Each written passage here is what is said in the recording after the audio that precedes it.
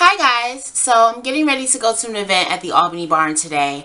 If you don't know about the Albany Barn in Albany, New York, then you should definitely check it out. It's a creative space, it's a living space, and it's just a way to encourage creatives in Albany, New York to create, and it's a support system. So, this is the purpose for my video today. I was watching the news. And for some reason on the news they had a story about how for 2015 the new thing is going to be makeup that looks like you don't have on makeup, which I don't know if that's new. That's always a thing. But the thing that struck me was this makeup artist, and his name escapes me, that they were interviewing. Oh, excuse my hair. I have to do my hair too, so maybe that'll be a video. I don't know. Anyway, the thing that struck me was this makeup artist was like, oh yeah, this look will take you about $200 to achieve. And I was like, $200 worth of makeup for me to look like I'm not wearing makeup? No. Is this Nivea Raspberry Rose. Usually before I go ahead and get a makeup look started, I just go ahead and moisturize my lips so that the whole time that I'm doing my face, my lips are getting hydrated and moisturized, and by the time I'm ready to put on lipstick, if I'm going to put on lipstick, I have a nice clean soft canvas to work from. So the first part of this was for the foundation. They said they're moving over to BB creams, tinted moisturizers, and the like.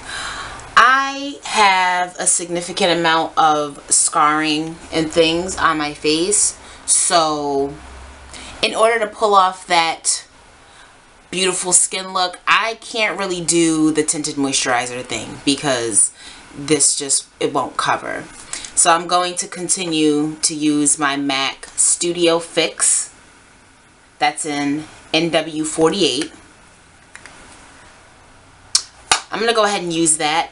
If you don't have scarring or your skin is more even toned than mine, then yes, go ahead, use a BB cream, use a tinted moisturizer, or in the description about how much I paid for them, so you can see how you don't have to spend $200 to get this look, and you probably have everything you need to achieve a flawless, makeup-free look in your kit already. And everything I'm using, by the way, is from my makeup bag that I keep in my purse.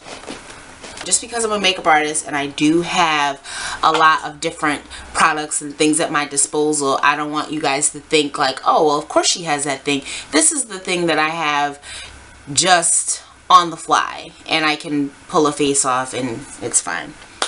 So anyway, buff my foundation into the skin. You'll notice that I'm doing like a circular motion, and that's just to kind of minimize the look of any enlarged pores. The next step is that you still need to fill in your brows. So the key to this is to use a pencil that is about a shade lighter than your natural hair color.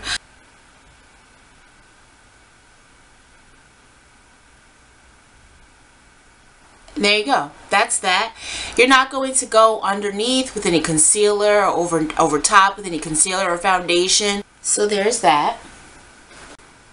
The next part of this look is for eyeshadow. There's probably not going to be eyeshadow. The makeup artist did mention you might want to put just a touch of your bronzer over your lid, or, you know, just something very neutral and not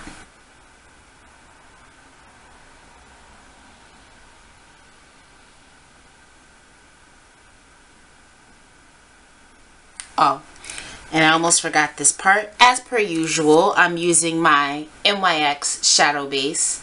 This is an ESB03, which is like a flesh tone color.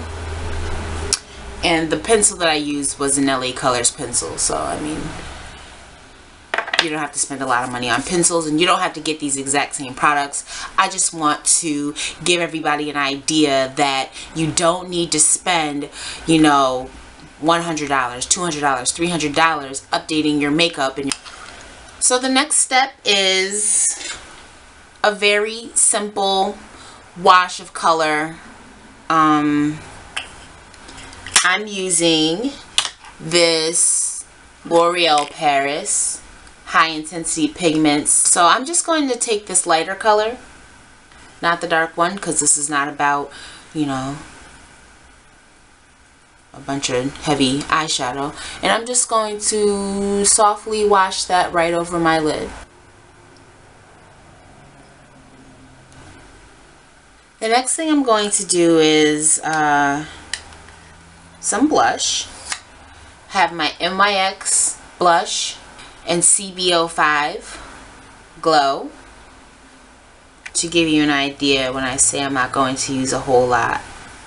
I don't know if you can, if the color reads on the brush, but really not a lot. Just tap it, and this is for both cheeks. Tap it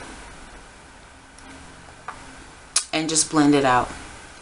Last step is the eyelashes. You're gonna curl your lashes and put on some mascara.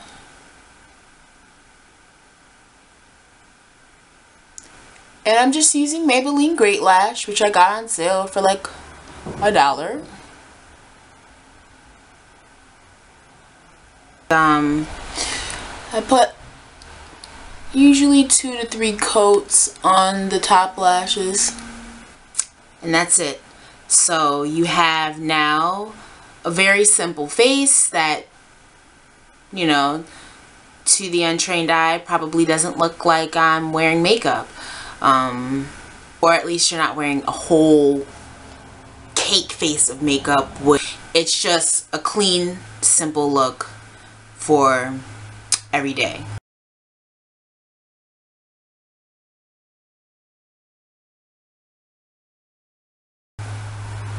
Well, for some people, for every day. I would like to do a little bit, something a little bit more fancy. But anyway, the most expensive product that I used for this look was my MAC foundation, which for all intents and purposes isn't really that expensive. It was about $35 for that compact, and as of right now I've had it for a year.